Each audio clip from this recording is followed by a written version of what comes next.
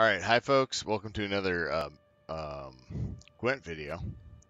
I almost said Mini Master video, which I'm going to do soon.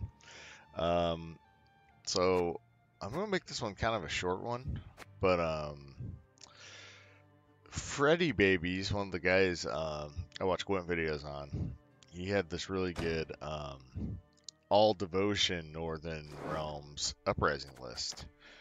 And so it uses Amphibious Assault, but since the deck runs the Smoke 'em Outs and some the frigates, these that spawn soldiers, he also runs Elephant because it boosts to like 16. It's like a 16-point play for 12 provisions. Pretty good.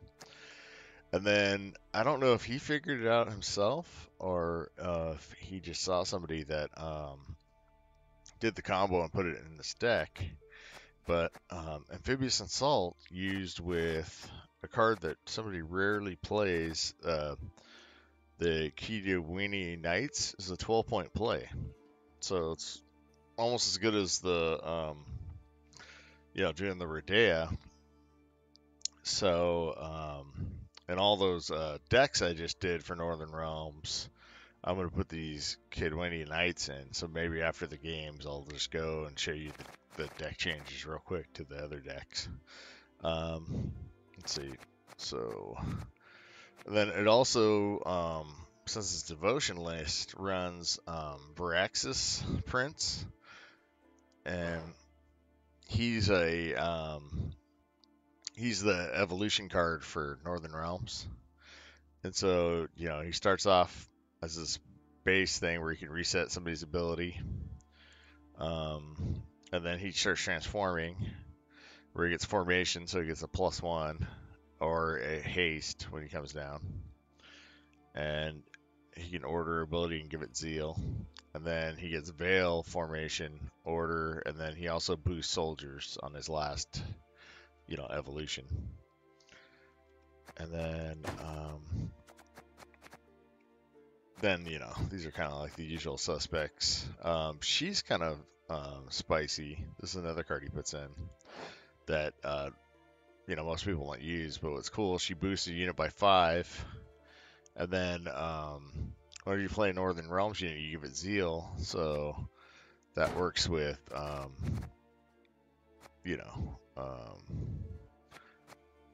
the Prince. You can give him zeal, or Bloody Baron, any of your guys that have order abilities, like Prince Andes, and also your War Elephant. And then he runs a couple boiling oils for removal, because you don't have unfortunately, since you're all Northern Realms devotion, there's not a lot of clean thing. Like you're very subtle poison in this list too. And then the other big card that he adds is these Kerack Cutthroats, and so they're like a 7-point play for 4, because they have 3 power themselves, but then they'll boost the enemy by 4 because you got full devotion to Northern Realms. You have all Northern Realm cards in your deck. And what sucks about this list too is you can't run a bomb blobber, but it really puts out the points, man. And this Kerack Knight Amphibious Assault combo is just off the hook. It's a 12-point play. So, like Redea, making your whole deck like singleton to player is a 13-point play. So that shows you how powerful that combo is. So anyway, I will show you a gameplay with it. And then I'll go through all the other Northern Realms decks and change out. Put on the ones that aren't singleton, I'll put 2 Kerack Knights in, because I think I have Amphibious Assaults in all the units. And then for the 2 that are singleton, I'll take out a card and put the 1 Kerack Knight. He only ran 1 in his version, but I thought it was so powerful that I ended up running 2. I respect nothing human. So this He might have poison since he's a, you know. Let's see. Wow, so we have like every good card in the book here. It's actually kind of cool with wait here. I actually kind of like this. I think I'm just gonna keep this. Seems pretty powerful.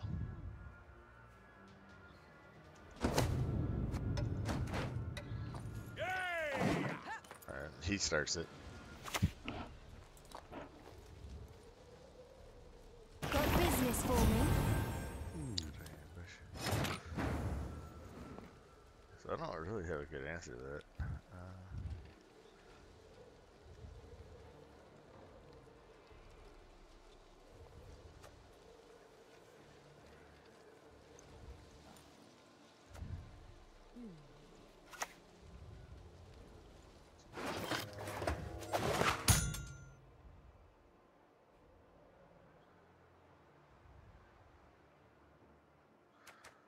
So I'll show you the combo right here. Scare and scatter the lots!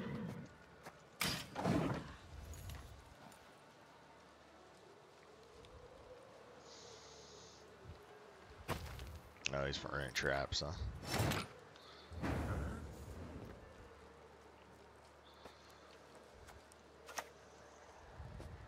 Temeria has yet to speak its last.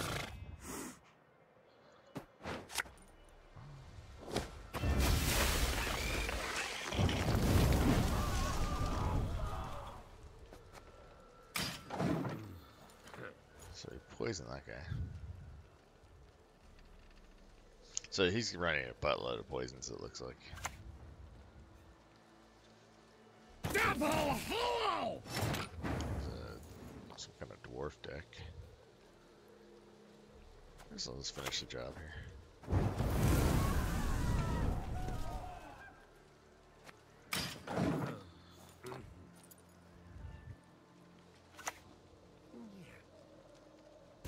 Okay, so he's a it's definitely like a gourd deck type thing.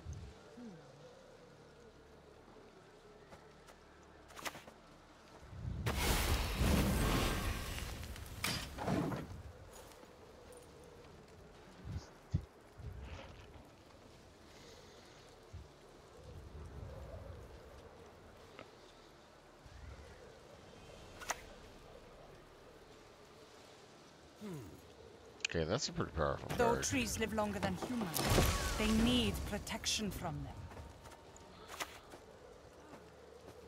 We must trust each other.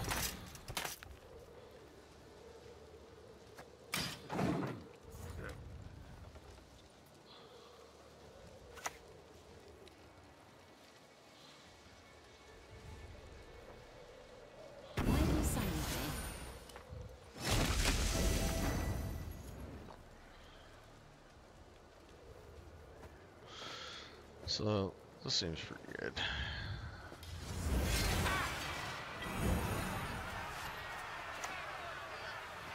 Sintra will rise from the ashes.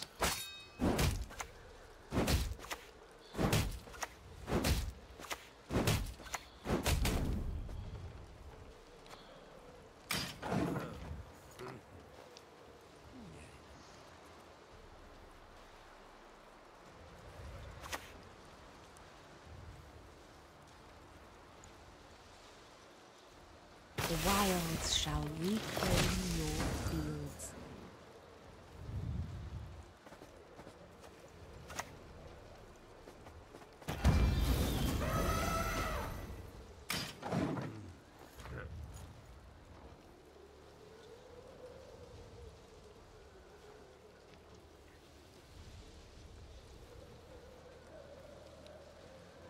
How many poisons does he got? That is the question. We can do this all day. Onward, Fryhead! He thinks that's gonna save it? Not without good reason. Hold the stern.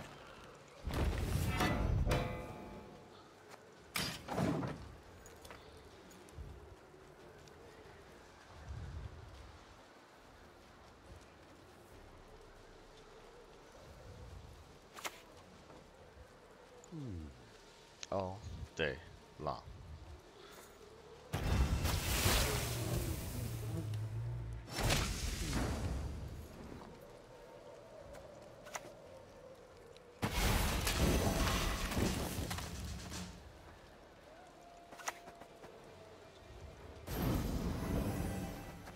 What you got? You all in?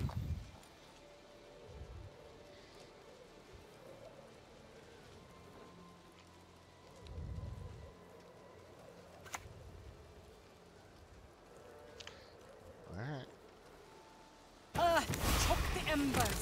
Wind, blow out the flame! Time for you to die, Dwan! I think we're gonna save our hero power here. First to make a noise is first to win.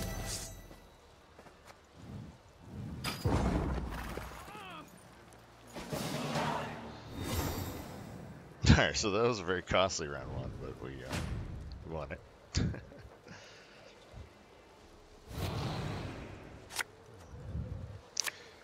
I guess we might as well just push him for round two, right? We got the frigate and we got this guy. Sounds good, and a Bloody Baron. Sure. Well, let's push him all the way.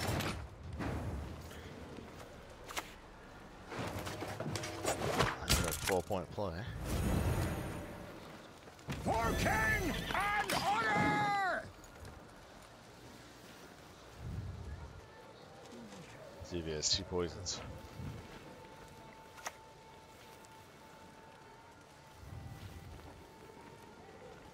Kayadmel and Shay.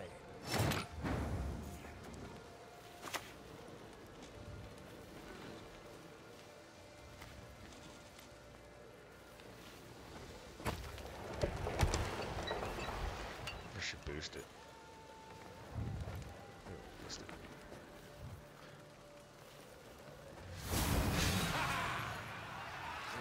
My spirit's willing and how, but these damn boots are killing me.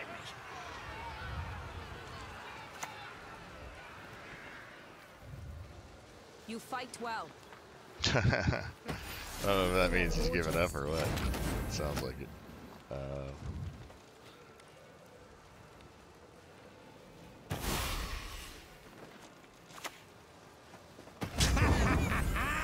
Let's see if he's got a 20-point play here.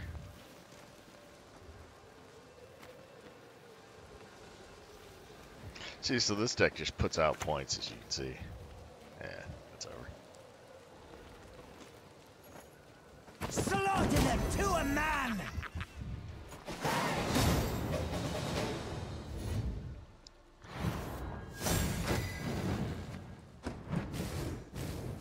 Alright.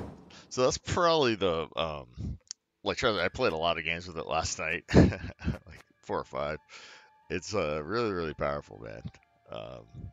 So I definitely highly recommend it.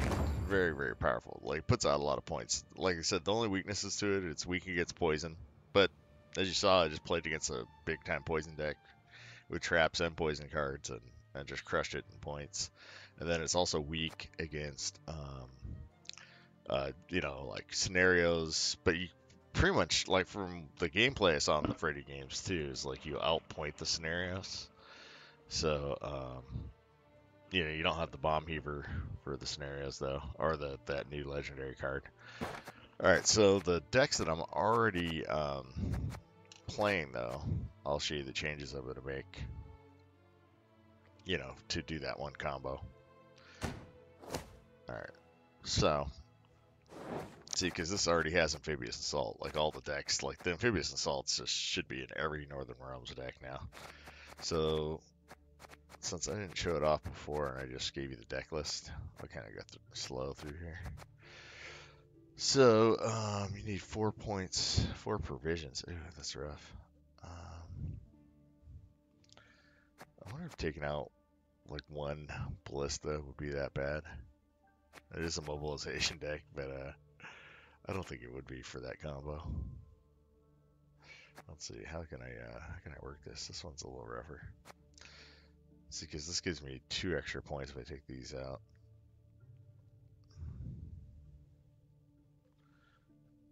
I want the boiling oil still. Oh, this is like rough because All these cards are pretty good cards. And you kind of need War Machines. I think in this one I'll just have the combo available because it's so powerful. I'm going to take out one Ballista, and hopefully that won't be too bad. Alright. And then, just because this combo with the that freaking Kuwani Knight is just pretty awesome. I think he's like all the way on the bottom. Oh wait, there I have him. There he is. It's funny too, because like you never ever run this guy, but that combo is like disgusting. Okay, so that is the change for my mobilization deck. And then for the Singleton Uprising, excuse me. Okay, this should be an easy change. I guess just the Temple. Well, actually the Artificer I think's worse than the Temple Guard, in my opinion.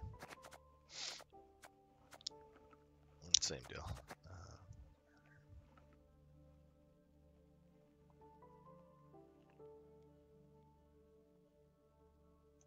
I'll add this guy. And just so you can see the list again. Okay.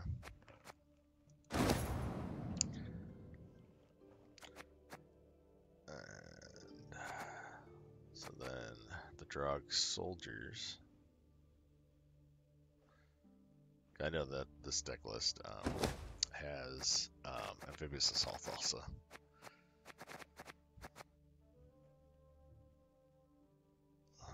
So he's kind of cheeky because he has the Forbidden Magic, Kundwani. Since he has the mobilization, you can fetch out a Revenant. He really likes going off with the Revenants. This is such a great card. It's kind of rough cutting one of these guys. Actually, I could cut an Offering because I don't really like Offering that much anyway.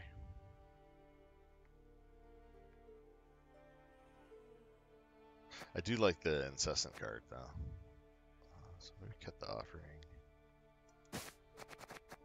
And then that gives me 6 points. I'm gonna need 8. So, yeah, 2 point.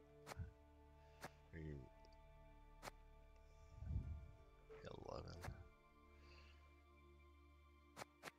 What else can we cut? I could probably cut her.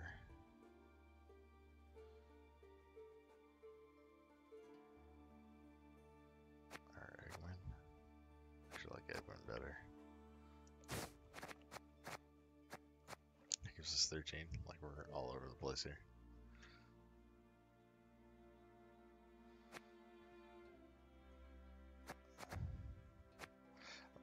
I like the Bomb Heaver.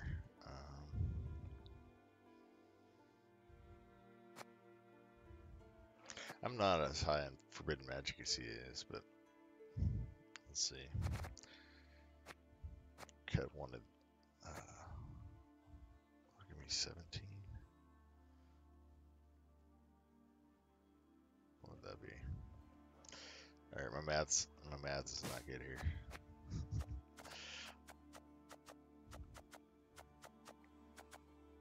So in this deck, I think you can add 2 of them. As the Brits say, my maths. So that'd be 8. And you have like a 9-point thing to do. Alright. Yeah. So we have a 9-point person to add.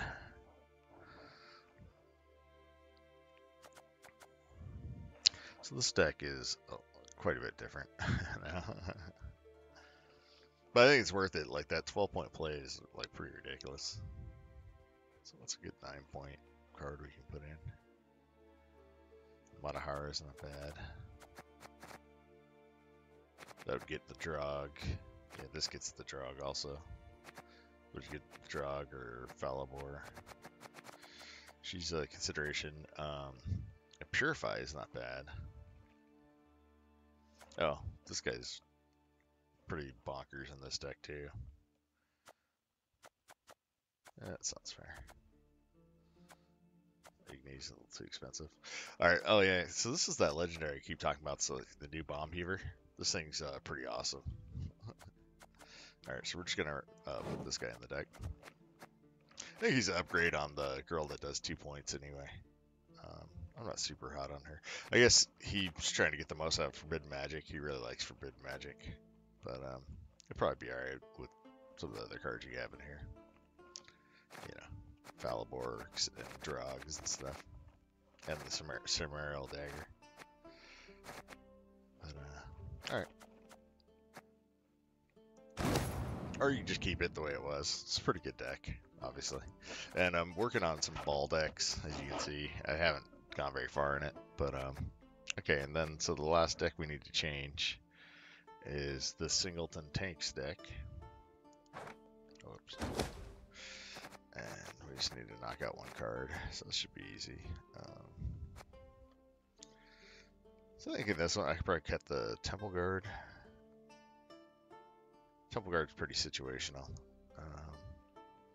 And the one dude's like an automatic like 12 points if you do it off the Amphibious Assault, which I do have in this deck, right?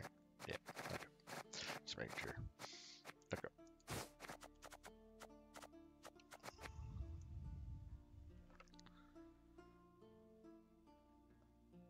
So it's cool with the Singletons is they'll have the 13-point playoff of Verdea, and then they'll have a 12-point playoff this guy. So you might be able to take rounds just out of the strength of those 2 cards. Alright, and just go through it real quick if you want to pause on anything here. Alright, and that is all the decks, all the Northern Realm decks, and I promise I won't make Northern Realms for a while. I think the next deck series I'll do is I'm going to do these double balls that were beating me up. I just haven't found a really good deck list to try to put them together, so I might mess around with like some home brews or something. And I don't think I'm going to do the Wild Hunt Ice deck. I just don't think it's that good. I think if I wanted to play monsters, I'm just going to do that Trinet deck because that one's pretty sick. And I like Kiki Queen stuff anyway. So, whoops, let me do that.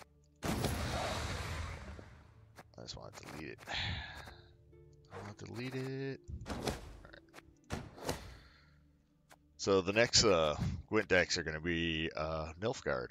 And anyway, I'll talk to you later. Bye-bye.